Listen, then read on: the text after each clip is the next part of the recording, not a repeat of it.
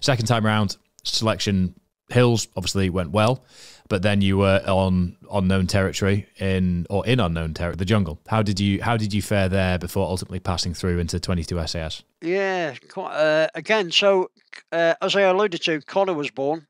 Connor was actually about 5 days old when I went on selection. So the next time I saw him, he was 6 months old.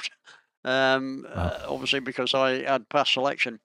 But the jungle phase is by far. So I was very lucky on the hill phase this time, purely because I got to the start of test week with no injuries, no tweaks, no, and that's the aim of the game in SAS selection.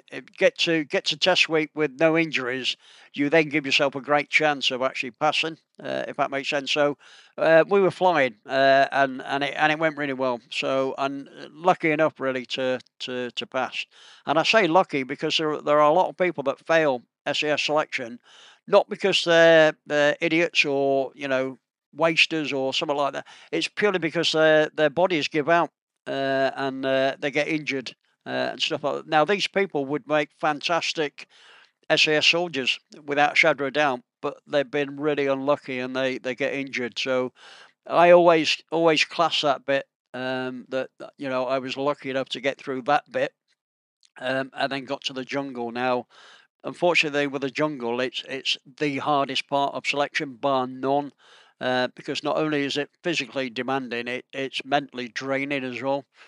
And because of Connor, I had to put everything, Kim, my wife, my newborn son, I had to totally ignore that, because if you don't and you start thinking about family life, it puts you in a bad place, because the jungle is such an atmosphere really, and you just need to be focused on getting yourself through selection. And I know that sounds very selfish in a way, but it's just the way it is. You can't fanny about really and start thinking family while you're preparing to do something in the jungle.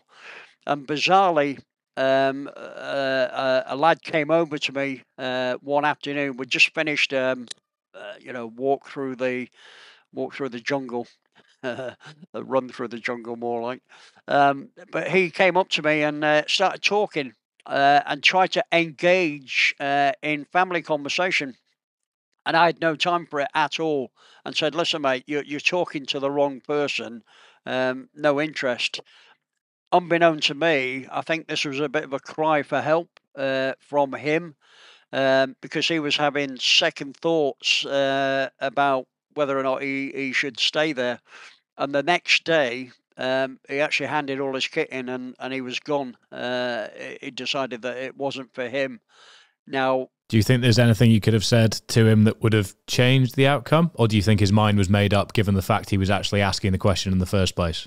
absolutely, yeah. I think he just wanted to get confirmation from someone else that it wasn't the be all and end up. But unfortunately, I was the other way. It was I'm not interested, and in a way, selfishly, I'm glad I actually didn't engage in conversation, because it is very off-putting. Your mind has got to be 100% on the job in hand in the jungle environment, and any distraction above that can be very detrimental to you passing or failing, if that makes sense. And again, it went really well. And unfortunately, we had a fatality in the jungle, and it wasn't one of the guys who was on selection.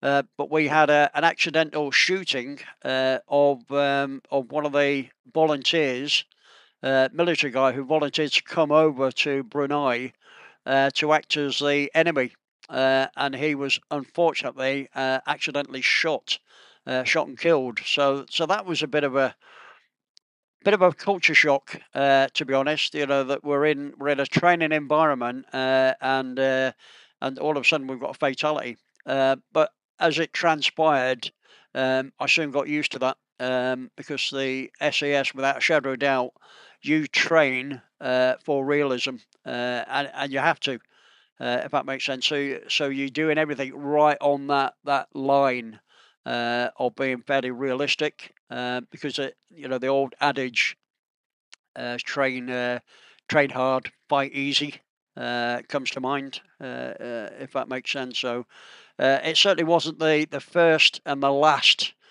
fatality that we were going to see in training, but unfortunately that's just the beast that you're in, and what you've volunteered for. But it was a bit of a culture shock, to be carrying a fatality off the training area.